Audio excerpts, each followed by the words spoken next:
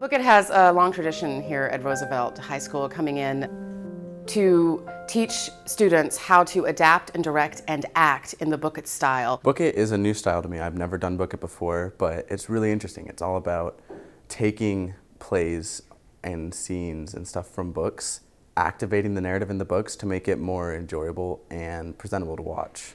Bookit actually has been helping a lot. It's really teaching me how to dive more into my character and make actions and verbs and a character out of just random words that one could put into a show that doesn't seem to be like fit, but you can make it fit. They learn the courage of their convictions, what their idea is, and how to see that idea through, whether that means as a writer or an actor or an adapter.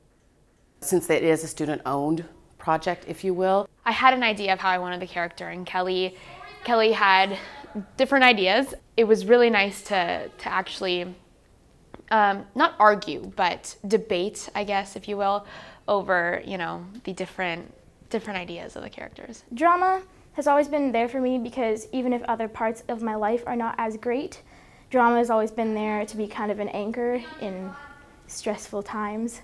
America is all about individualism, of pursuing who you are, and you can't have that without a class teaching you and helping you express yourself in that way.